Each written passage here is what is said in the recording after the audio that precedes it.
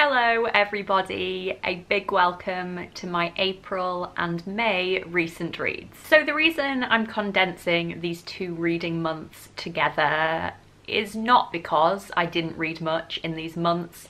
It is simply because I didn't get round to filming my May recent reads and it is now June. We have a lot of books to talk about today, people. We have a lot of brand new books, we have some literary fiction, some poetry, some historical fiction, some middle grade, some non-fiction. I kind of went rogue. I also reread a favourite book. A lot of good reading has been done, so let's just dive in. The first book that I picked up in April was Still Life by Sarah Winman. This is one of my most anticipated releases of the year, right up there with the new Sally Rooney. For those of you who don't yet know, Sarah Winman is one of my favourite authors of all time. I absolutely adore her as a woman as well as a writer. This book has just come out at the beginning of June. I was super lucky to get sent this proof copy ahead of publication. I read it as soon as I received it, and guys, it was just sublime. Opening in 1944 in Tuscany, this novel tells the story of two strangers who meet.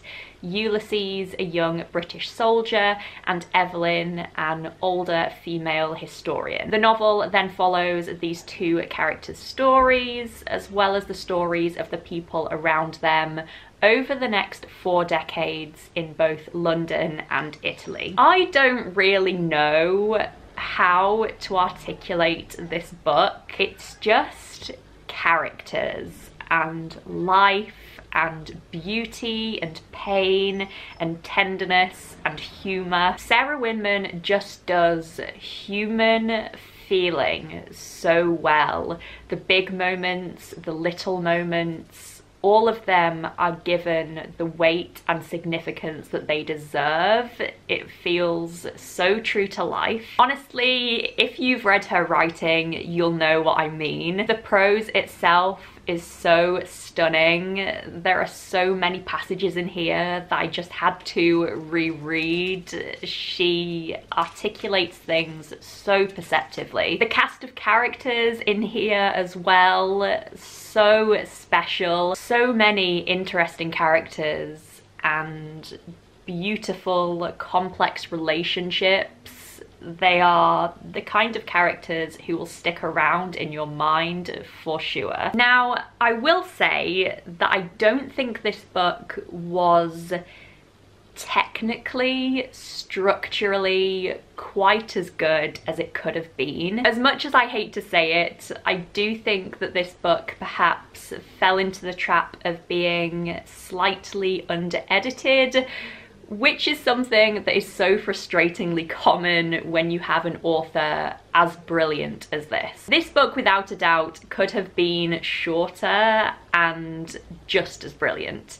In fact, probably more perfect, but whatever. Apart from that little niggle, this book was absolutely beautiful, just sublime. Her writing is total sunshine. I couldn't give this anything less than 5 stars. Next up, I reread one of my favourite books of all time, Howard's End by E.M. Forster. This is an early 20th century classic set around the year 1910, following primarily the two progressive, privileged, idealistic Schlegel sisters, Margaret and Helen. Their lives become entwined with two families, the rich business-owning Wilcoxes and the poorer, downtrodden Basts. This was my second time reading this novel, and I am super happy and grateful and relieved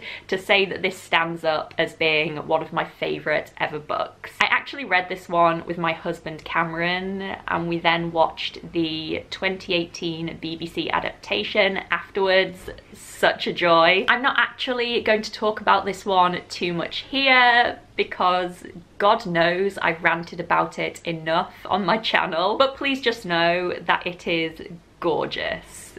The way E.M. Forster explores class and gender and privilege at this time and manages to balance this criticism with a charming, humorous, richly charactered, engaging story. This book is just everything. Stunning novel, so well crafted. I can't recommend it more highly. Obviously, this got 5 stars. Next up in April, I read The Golden Rule by Amanda Craig. This novel follows a young, poor, single mother named Helen who meets the rich, childless Eve on the train. The women get chatting about their situations and ultimately agree to murder each other's husbands. The story takes off from there. So I picked this one up because it was on the Women's Prize long list, and honestly, it was kind of a letdown for me. I've already forgotten a lot about what happened in here. So I did really like the way this one started. I really liked the premise. It definitely intrigued me. I really enjoyed the initial setting and meeting these two very different women on the train. But unfortunately, this novel just didn't really live up for me.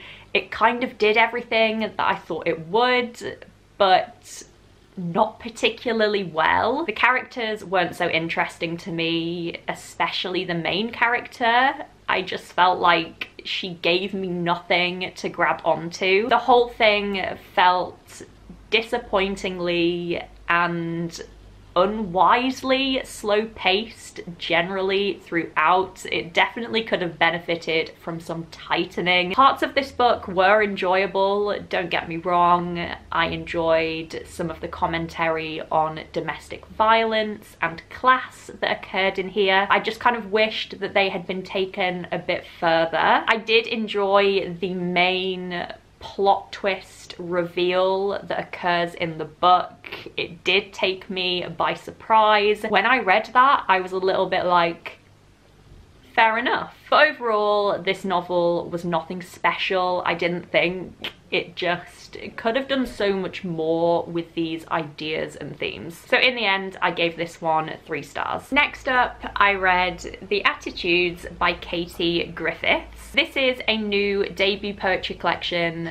by one of my favourite poetry publishers ever, Nine Arches Press. Katie Griffiths explores a whole host of themes in this collection surrounding mortality and the body and the mind and just what it is to be alive. So the poetry in this collection is quite playful, which I really enjoyed. There's some really beautiful imagery in here, some really interesting use of rhyme and structure. My favourite poems in here were definitely the ones with the haunting natural imagery, especially the ones exploring aging and intellect. Unfortunately, I didn't quite connect to this collection as a whole in the way that I have with other ones, but that's really just personal taste. I also didn't quite get a distinct enough impression of the collection as a whole, which is something that I typically tend to enjoy. These poems didn't necessarily really work together for me. So overall, not my personal favourite poetry collection, but I do think there were some really beautiful moments in here,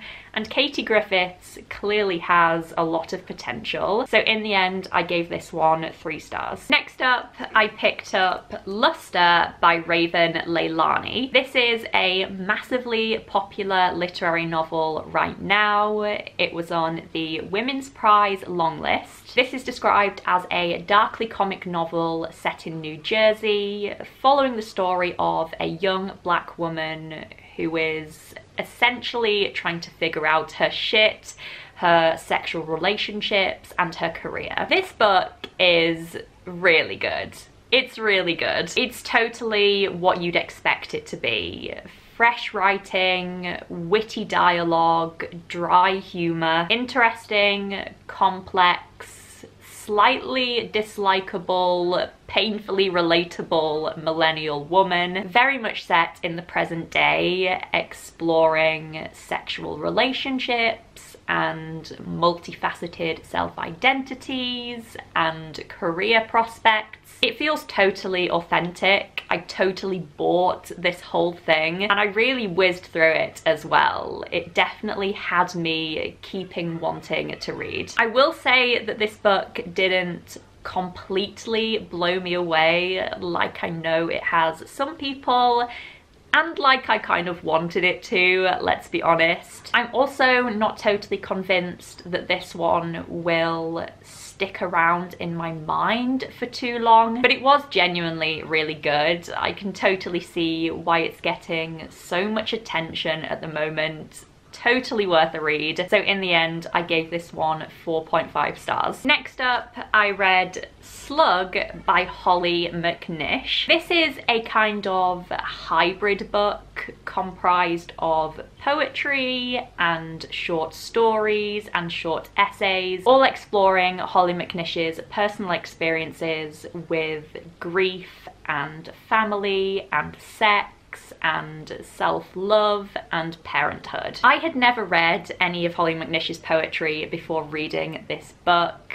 I had really wanted to. I'd heard nothing but great things about her, and I am so pleased to say that this book was everything that I wanted it to be. As I said in my anticipated releases video, I was mainly here for the poetry, but I ended up loving everything about this. While the poetry was my favourite aspect of this, the poetry being amazing, all of the different mediums just brought so much, making for such a rich and unique reading experience. I loved how personal this book was and how informative, how beautiful it was, and how shocking it was, and how humorous, and just ultimately how creative and multifaceted it was. This is so good. Such a unique, special book. I couldn't put it down. I think tons of people will really, really enjoy this book,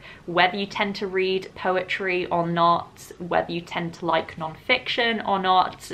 Just give it a go. In the end, I had to give this one 5 stars. Next up, I read The Unadoptables by Hannah Tuke. This is an upper middle grade historical novel set in the late 1800s in Amsterdam, following 5 orphans who decide to flee their terrible orphanage and essentially go on an adventure. When I picked this one up, I was super in the mood for a children's adventure.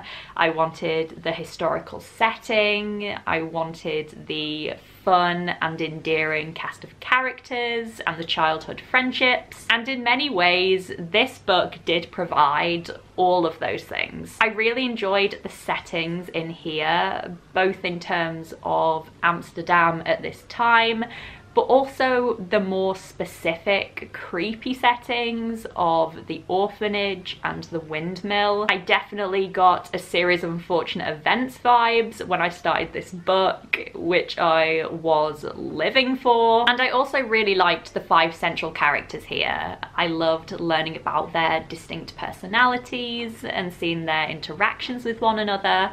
Very sweet. The thing that did let this book down for me slightly was the plot. It started off pretty strong, but it just weakened for me as things went on. It didn't feel as self-assured or focused honest. It should definitely have been edited down and tightened up in places. It didn't have the punchy reveals that I wanted it to, and ultimately it just didn't feel entirely confident to me. This was a shame because there was a lot that I really liked about this book, and I would still recommend this one if it sounds like something you're interested in. It just didn't really blow me away in the end. So ultimately I gave The Unadoptables 3 out of 5 stars. Next up, I read Boy in Various Poses by Lewis Buxton. This is another debut poetry collection by Nine Arches Press.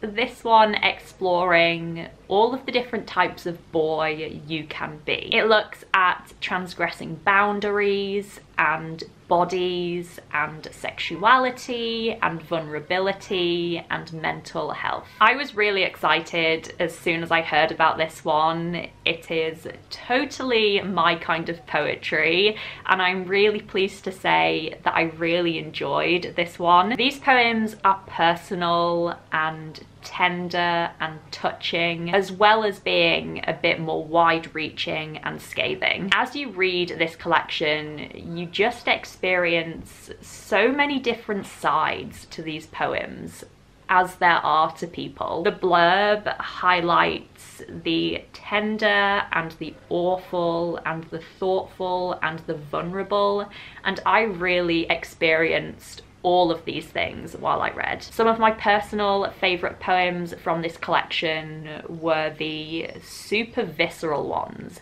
the ones that focused on bodies.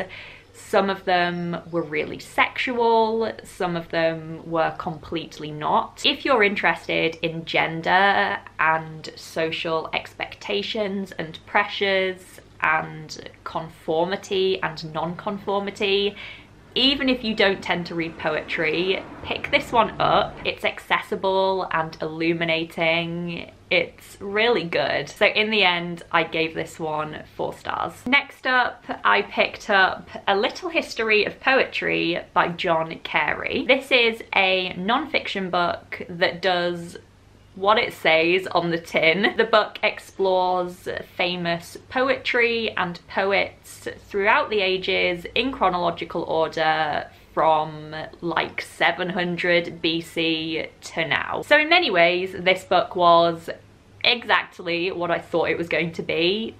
And that's not a bad thing. I love reading poetry, as you probably know. I love to read poetry from the 20th and 21st century in particular, but it was really great for me to learn more about poetry generally as a whole, to put some kind of context to these poets and poems that I may have heard of before but never really known much about. Obviously, there were chapters in here that I enjoyed much more than others. Personally, I enjoyed the chapters on modern poets and on Victorian women poets and on Russian poets much more than I enjoyed the chapters on World War I poetry, for example. But you know what?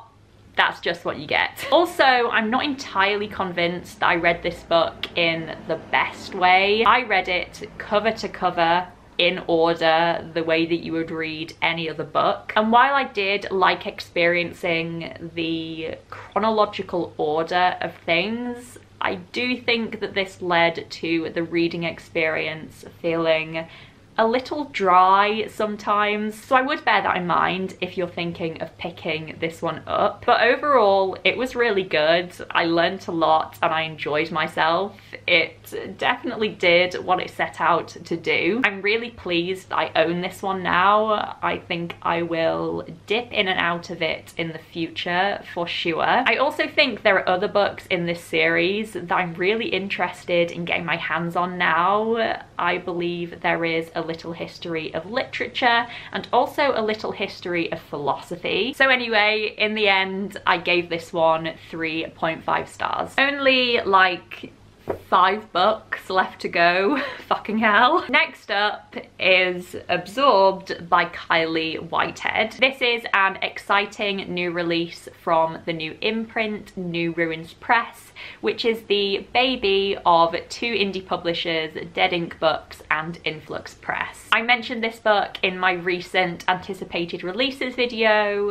It follows the story of a woman named Alison who, when she feels her partner slipping away from her, literally absorbs him. The aim of this new imprint, I believe, is to explore and push the boundaries between literary and genre fiction, which immediately excited me. And yes, this book was so weird in all of the ways I expected and hoped it would be. The strengths of this book for me were definitely the concept and the writing. The idea of literally absorbing the people you love is so genius, and it was so interesting to see it illustrated in this kind of body horror, gruesome, all-consuming way.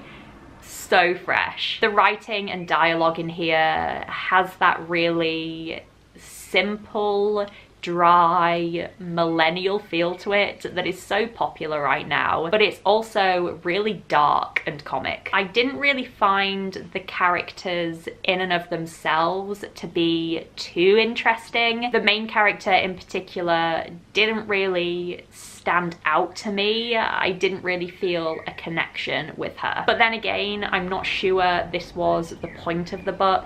She is much more about what she represents, and she really managed to represent female insecurity and being kind of dislikable but really relatable at the same time. This is such an interesting book. I would definitely recommend it if you're interested, and just this new imprint as a whole is really, really exciting. Keep your eyes peeled. So in the end, I gave this one 4 stars. Next up, I read The Wolf Den by Elodie Harper. This is a new historical novel set in ancient Pompeii, following the story of a young woman named Amara who is enslaved in a brothel. This was another book that I mentioned in my recent anticipated releases video, but unfortunately this one was a little bit more of a letdown for me. I was really excited while going into this one to read something totally different to what I normally read. A totally different time setting, a totally different location,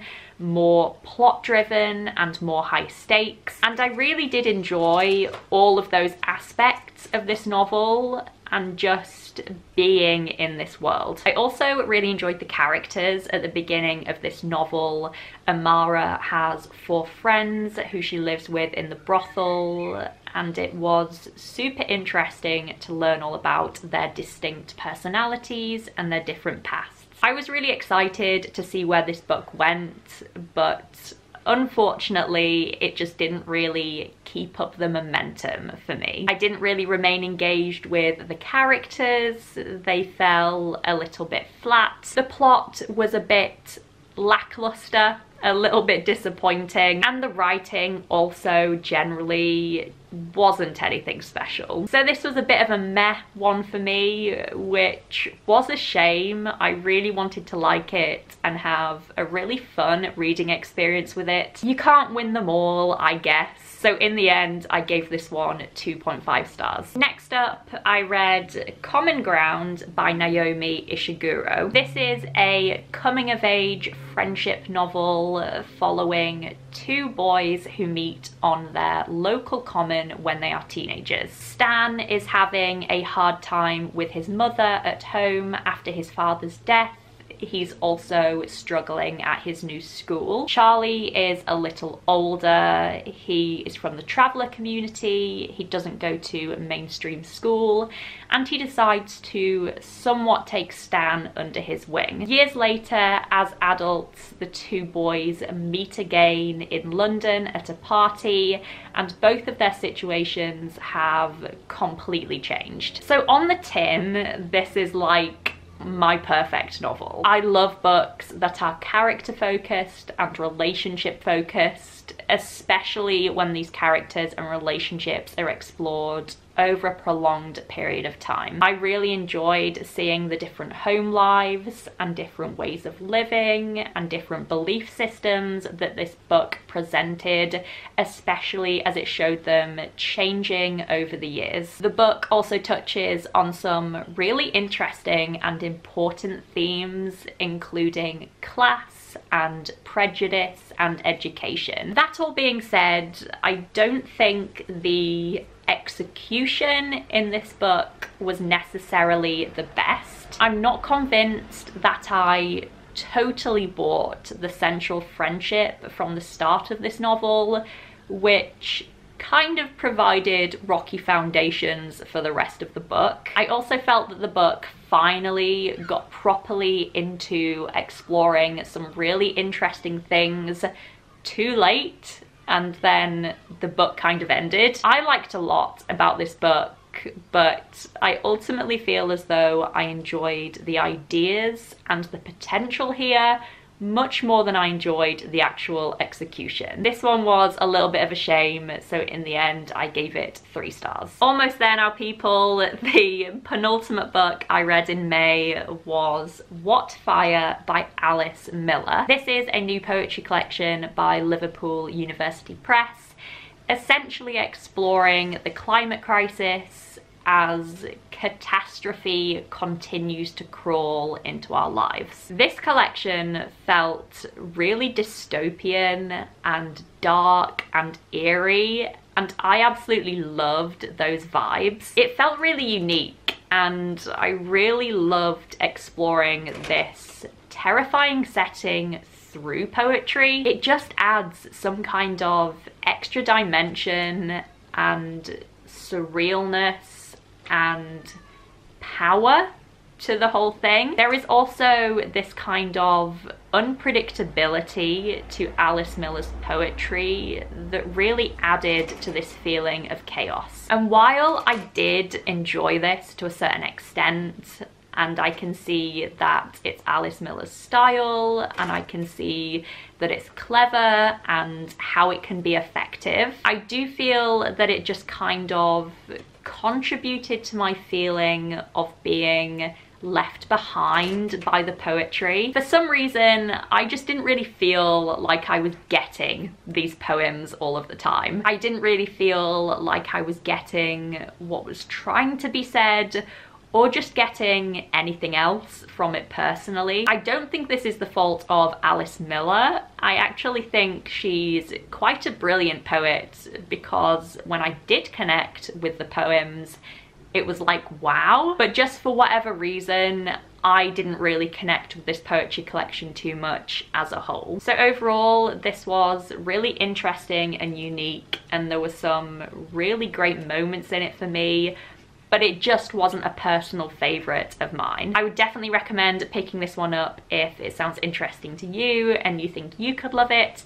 And in the end, I gave this one 3 stars. And the final book that I read recently was We Are Not in the World by Connor O'Callaghan. This novel takes place over a week-long road trip from England to France. A man is heartbroken after a painful love affair, and his off-the-rails 20-something daughter travels with him. So unfortunately, I don't really have much to say about this one, because this book just did nothing for me. I don't really know why, but I just did not care about any of this. This was such a shame, and honestly a massive surprise. I actually discussed this book last year quite a bit as an anticipated release of mine. It sounds totally me, like focusing in on a short period of time, being character and relationship centered, interaction and dialogue heavy. I thought I was going to learn so much about these characters and their lives. I thought it was going to be really intimate and touching. It wasn't. I was so disengaged while I read this book. I was slightly interested in the daughter and what was going on with her, but the novel just kept jumping away from her. It was way more about this man and what was going on with him, and the story just kept going to these places that were not interesting or really relevant or illuminating at all. There was also this weird relationship thing with his mother that I didn't really get. This was just a bad reading experience.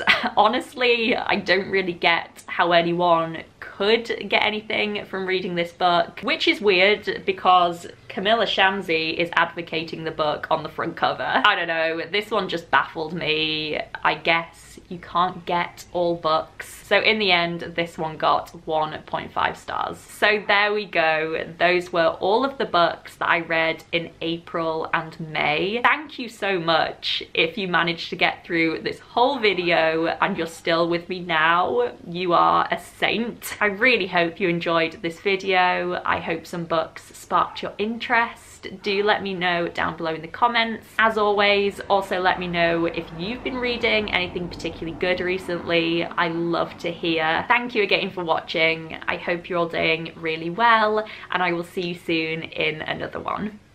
Bye guys.